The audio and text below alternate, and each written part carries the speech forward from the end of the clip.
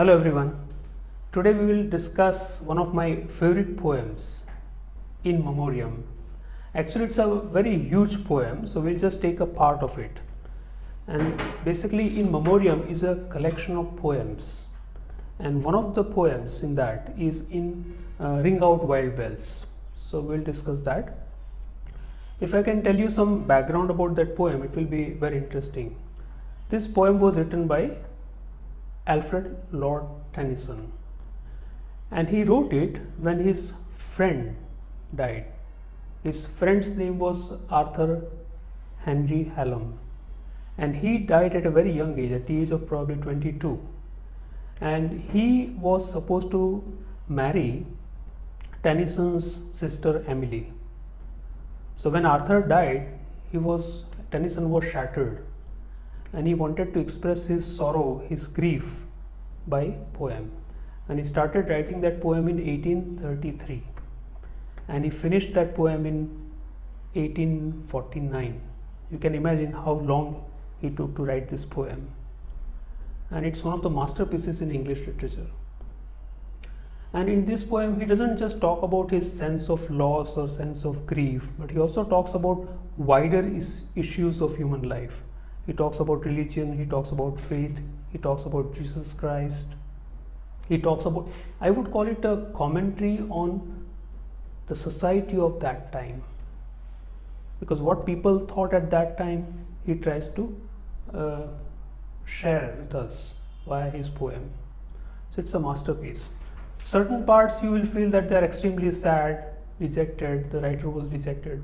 But then there are certain parts where he overcomes his grief. So the part which I have taken today, Ring Out Wild Bells. So I will read that first, and then probably we'll discuss certain features of the poem. Ring Out Wild Bells by Alfred Lord Tennyson. Ring out wild bells to the wild sky, the flying cloud, the frosty light. The year is dying in the night. Ring out wild bells and let him die. Ring out the old, ring in the new. Ring happy bells across the snow. The year is going, let him go. Ring out the false, ring in the true. Ring out the grief that saps the mind. For those that here we see no more. Ring out the feud of rich and poor, ring in redress to all mankind. Ring out a slowly dying cause, and ancient forms of party strife. Ring in the nobler moods of life, with sweeter manners, purer laws. Ring out the want, the care, the sin, the faithless coldness of the times. Ring out my mournful rhymes, but ring the fuller minstrel in. Ring out false pride in place and blood, the civic slander and the spite. Ring in the love of truth and right. Ring in the common love of good. Ring out old shapes of foul disease. Ring out the narrowing lust of gold. Ring out the 1,000 wars of old. Ring in the 1,000 years of peace. Ring in the valiant man and free, the larger heart, the kindlier hand. Ring out the darkness of the land. Ring in the Christ that is to be. You can have a look at the text that you have. Ring Out Wild Bells by Alfred Lord Tennyson. Ring out wild bells to the wild sky, the flying cloud, the frosty light. The year is dying in the night. Ring out wild bells and let him die. So here he talks about the end of the year. Now here the word, many words are not easy to understand, whether he refers to his friend Arthur by him, or whether he refers to Jesus Christ, or whether he refers to Santa Claus, whatever it is. But the message is, whatever is old is about to end now. So ring out wild bells to the wild sky. Ring out the old, ring in the new. So whatever is old, whatever is bad, here the comparison is between bad and good. So old is bad, that is over now. Forget about that. So ring out the old, ring in the new. Ring happy bells across the snow. And here he talks about the end of the year, so you can imagine Christmas time, right? New Year time. And that's why many words are, if you see the first stanza, you will have words like flying cloud, frosty light, the year is dying. And now we have happy bells across the snow. The year is going, let him go. Ring out the false, ring in the true. Right? So old bad things, they should now end, and good things, happy things should now happen. That's his wish. Ring out the grief that saps the mind. Now grief means sadness. And that sadness saps the mind. It troubles you, tortures you. Right? It takes energy out of you. It drains energy out of you. So he says that now ring out the grief. Let it be over. We have had enough of grief. So ring out the grief that saps the mind. For those that hear, we see no more. Means those people who have died, everyone has experienced this. In fact, this poem is very popular because everyone can relate to it. Many human emotions are in this poem. So for those that hear, we see no more. Everyone has experienced some or the other person in the family or in close circle time, right? So we have experienced sadness. But how long do you continue that sadness? After some time you overcome that grief and you start living your normal, natural life.